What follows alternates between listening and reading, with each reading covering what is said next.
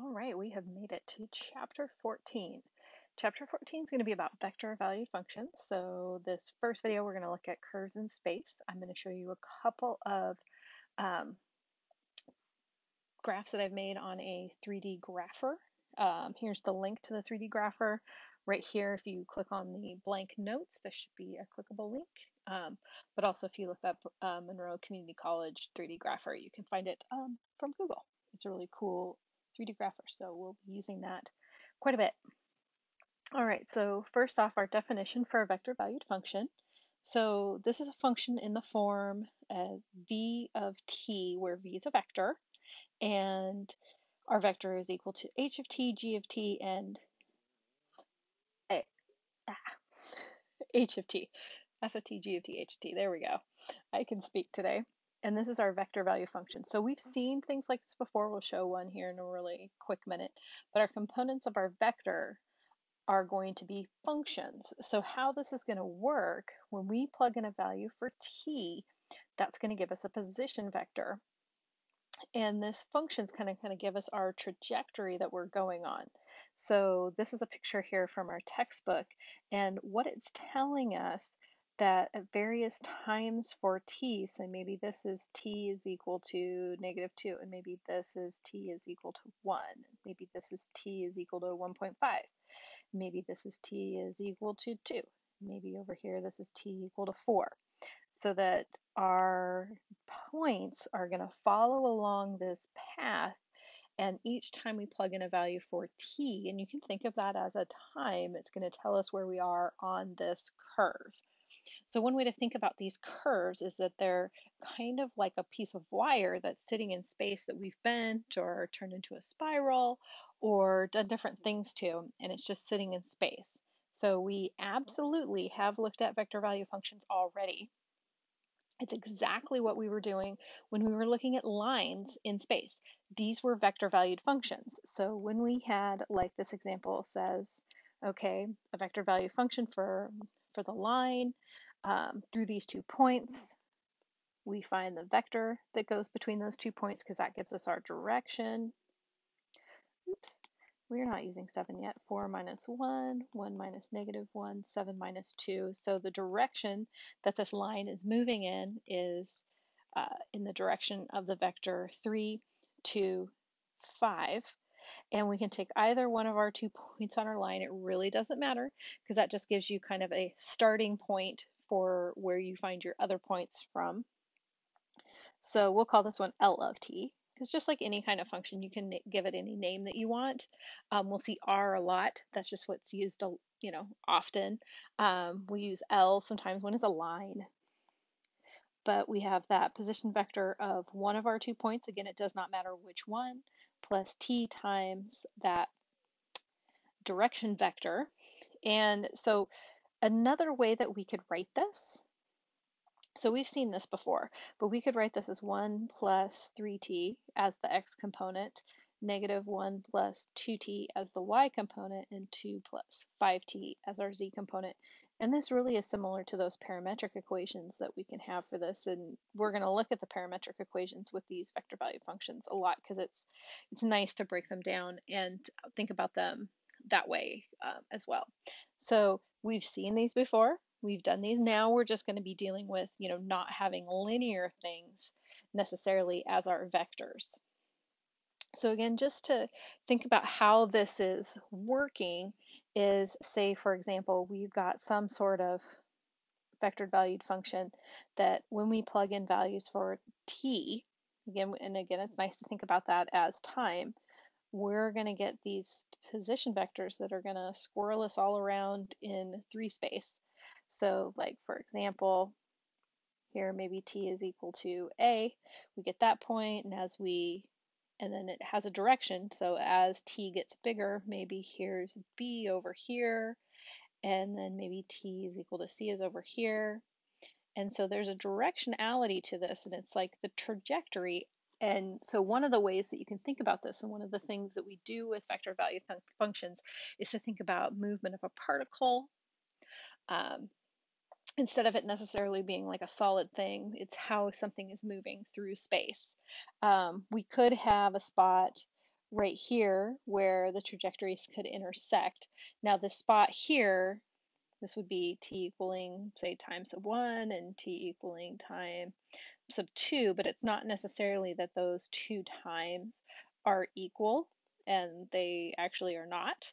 So, but it's two times maybe that it's in the same space, but maybe that's not, maybe that's just the view that we've got, but it could be that it does cross itself and our particles in the same place at two separate times. Okay, so let's think about how these look and looking at the graphs of these. Um, so we're going to take a look at the graph of r of t, and I want that to be r of t. R of t is equal to cosine, cosine of t, sine of t, and t. So one of the things that we do when we look at these is to actually just think about, okay, what if we're going to look at this from the top down? So sort of looking from above. And that's going to be this xy plane. So this is if we've taken, you know, the z-plane and made it go straight up and down so we can't even see it, or the z-axis. And so we're looking just straight down onto that xy plane. So this can start to give us an idea of what it's going to look like in 3 dimensions if we can kind of figure out at least what this 2-dimensional part of it is. So our parametric equations are x is equal to cosine of t, y is equal to sine of t, and z is equal to t. So we're not going to worry about the z is equal to t right now at this moment. We'll worry about it in a second. I just want to look at these first two right here and say, okay, what's happening with those? And something that I left off of here that we see a lot in our textbook is we'll say that we're going to look at t being from, say, 0 to 2 pi, but it could be from negative infinity to infinity. It could be any sorts of things, but we often look at 0 to 2 pi because a lot of times we deal with sine and cosine with these. So that's why you often see 0 to 2 pi, because it repeats itself. I don't think I needed to whisper that. So something we know about cosine squared of t and sine squared of t is that's equal to 1. Right? That's true. That's one of our trig identities. And we could replace that cosine of t with x, because cosine of t is x. That's how we're defined here. And sine of t, we could replace that with y. And so what's also going to be true for this equation, for this graph here, is that x squared plus y squared is going to be equal to 1.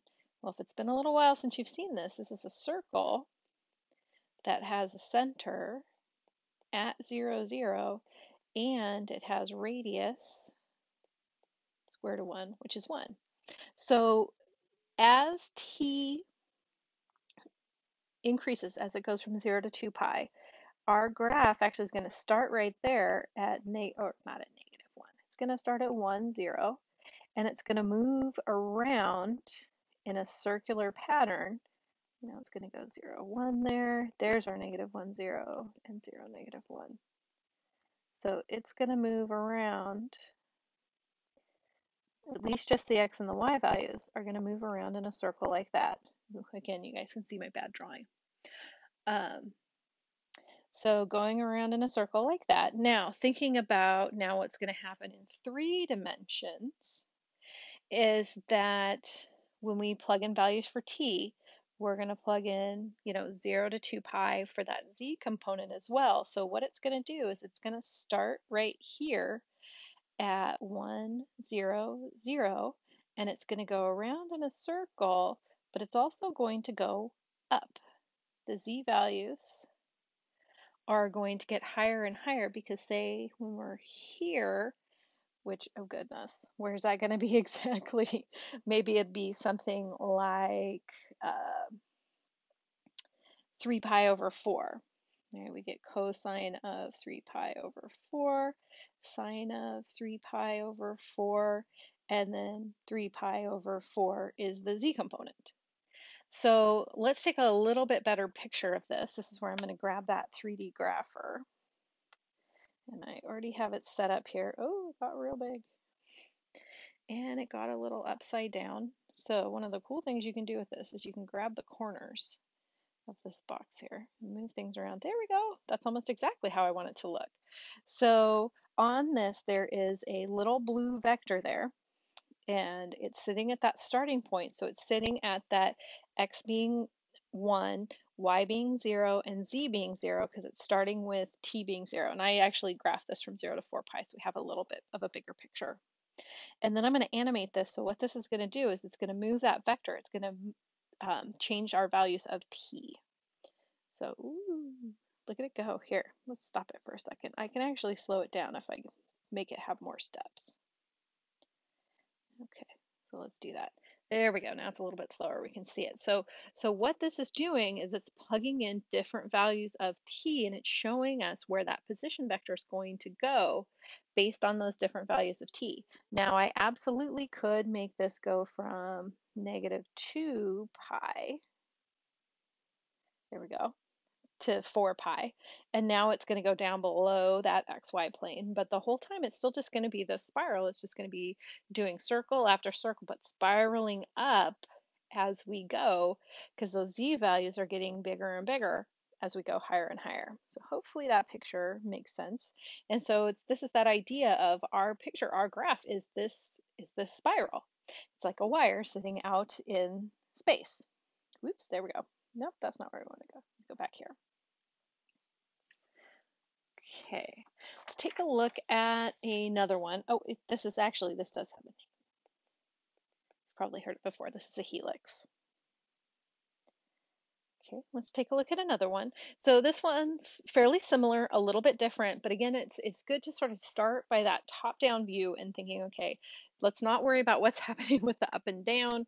Let's take a look at what's happening just in the XY plane and say, okay, so we've got x is equal to 1 plus cosine of t, and y is equal to sine of t. And then over here, we'll deal with that z being sine of 5t here in a second. But that's going to be a little bit different than what we were dealing with before. So here, this still actually is going to be a circle. And what we can do is take this one here and subtract 1 from both sides. So we still can use that trig identity that, oops, I wanted to write cosine first.